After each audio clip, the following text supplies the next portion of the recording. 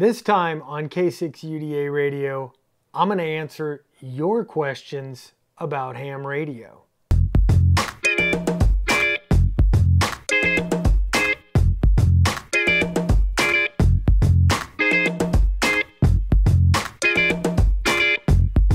Today I'm answering a few questions from you guys, and the first one comes from the Cyber Rat Rodent. Here's a complicated question from a non-ham radio guy. In case World War III happens, or I get pissed at cell phones enough, what ham radio can get me to the North Pole, the South Pole, and the equator with clarity of sound and encryption capability? A mobile and a base, please. I'm not interested in FCC licensing. In fact, to avoid it at all costs, you don't want to be on their radar. It is our only option for free speech without restrictions, and you all pray to your one religion left, statism. I know why the feds put licensing in, so that you don't interfere with their side of the broadband. NSA, FBI, CIA, DOD, EMS, NG, LEO. That I can follow and obey. Okay, Rat. I can call you Rat, can't I? Let's take, I'm going to take your question, I'm going to break it up into 3 parts. The first part, you want to know which ham radio is going to get you to the North Pole, the South Pole, and the equator. That really depends.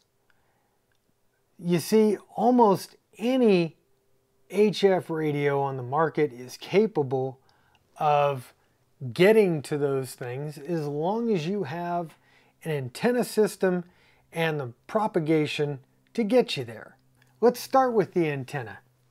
Now there is a ton of different antenna designs out there, and to get you where you want to go, you're going to need a shit ton of horsepower, and this is what I mean about horsepower. It's all in the antenna.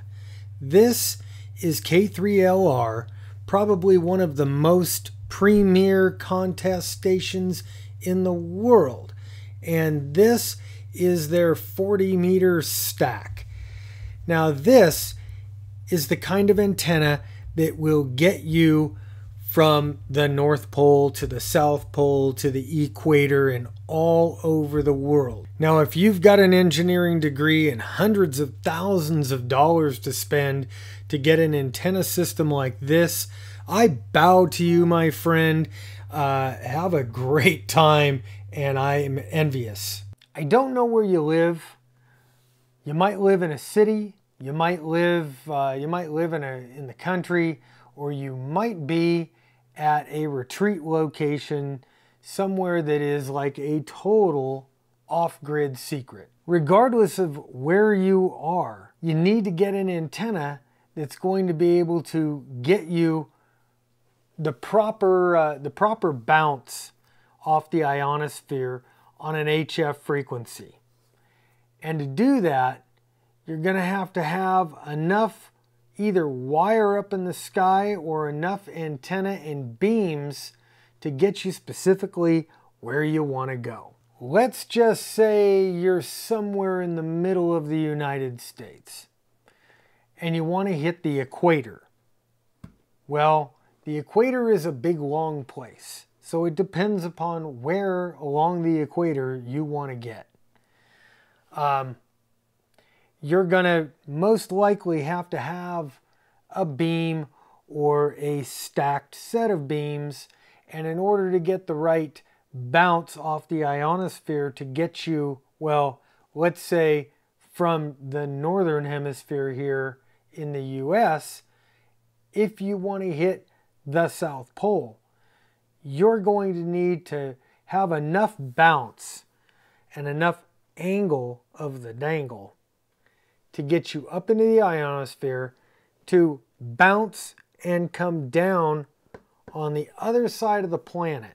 Propagation plays a huge part of this, and a lot of times propagation just isn't going to work, and it doesn't matter what kind of an antenna you have, it just isn't going to work.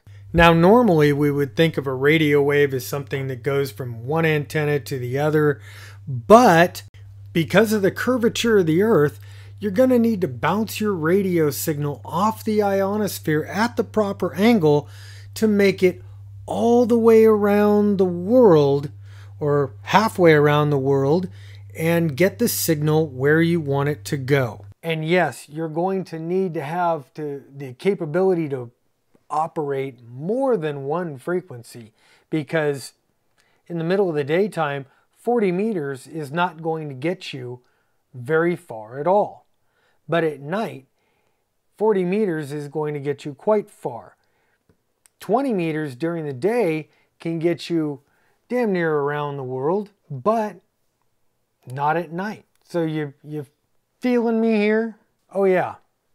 The antenna that you're going to need, you're going to have to make room for something in the neighborhood-ish of a 50 to 60 foot circumference if you just want to do 40 through 10 with a couple of specific beams in there. You might be able to stack them, but honestly, you're going to be a lot better off if you've got separate towers and you've got an array of antennas. As far as the radios you want, any of the new radios are going to be great. They're going to work for you. You want clarity of sound and encryption capability. That brings me to number 2. Clarity of sound, I don't know what you mean by that exactly. If you want it to sound like FM or an AM broadcast station, probably ain't going to happen. Not with any ham radio. And honestly, you could take an AM station with 50,000 watts and a 150-foot tower, and you're not getting to the North Pole, the South Pole, and the equator with that. And I don't know of any ham radio system in the world that's going to get you that quality of sound. Encryption capability. I don't know exactly what you mean by encryption. If you want hardware encryption, software encryption, or social encryption. Hardware encryption is going to be a little bit tough for you to do, because we can't have ham radio gear that's encrypted by law. So none of the manufacturers are making stuff that will encrypt your transmission. Hell, the government can barely encrypt their transmissions.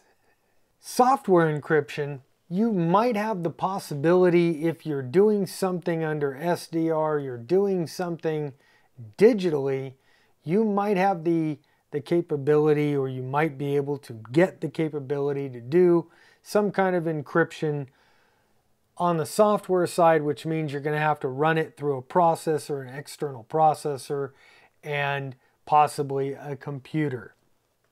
I don't know nothing about that. So if anybody's with the FCC that's listening to me, I got no idea how to do that. I just know that you guys can do it.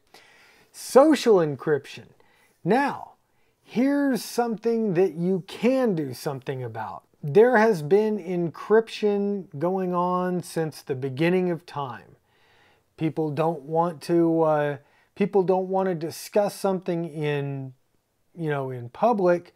It can be as simple as, well, that thing that we were talking about on the phone, up to having secret codes that you could talk on.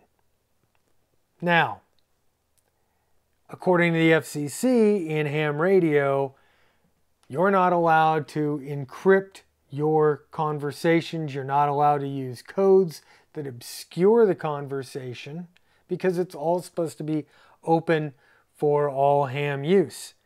But seeing as that you don't intend on getting a license anyway, I don't see any problem in you using social encryption to encrypt your conversation with the people who won't talk to you anyway. And number 3, let's go into that. Like I just said, you're going to talk on a radio and you're going to say, hey, Hello, this is the cyber rodent. I want to talk to you. I have important information about the end of the world. I get the whole thing about you don't want to be on another government list, all that good stuff. You don't want the government knowing what you're doing. You don't want them censoring you. I get that. The government can't flip the switch and turn off your ham radio. Hell, they can't even tell where you're operating from if you're good enough. But if you don't have that license in the first place, nobody in the ham radio world is going to talk to you. They just will not. You can't make up a call sign and fool us either. Because as soon as you get on the radio and you call somebody or you answer somebody, unless they're your buddy, they're just going to make it a very short and sweet conversation. They're going to look up your call sign online, and when they don't find it, they're going to say, hey, there's no record of you. You're going to go, and that's going to be about the end of the conversation. And I have this conversation with a lot of my prepper friends.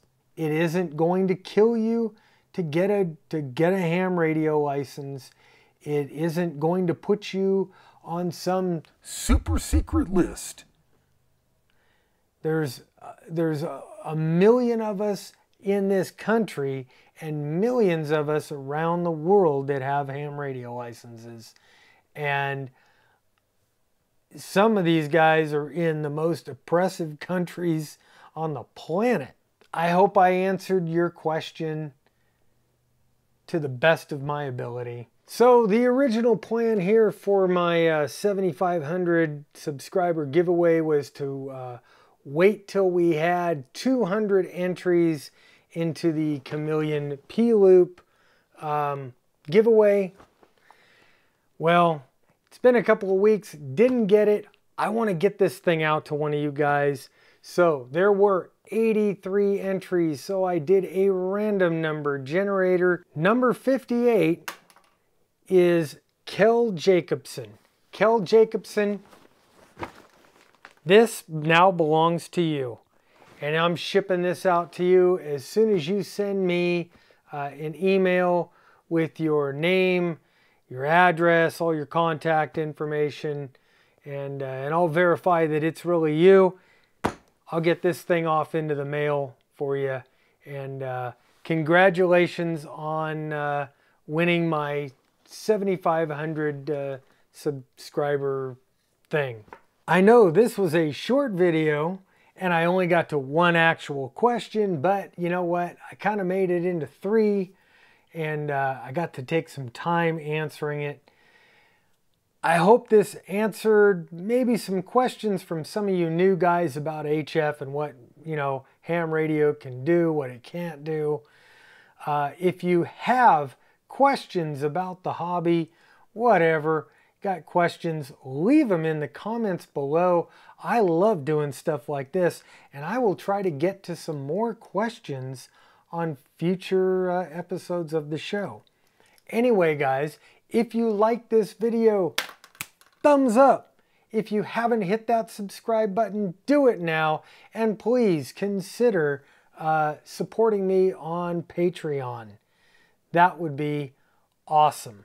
That helps keep the wheels greased and helps keep my hard drives running. Anyway, guys, that's all I've got today. See you next time. Next time, I'll be reviewing this new little guy here. This is the Connect Systems CS380 UHF DMR handheld. Anyway, guys, that's it. I'm out of here. I'm Bob, K6UDA 73. Later.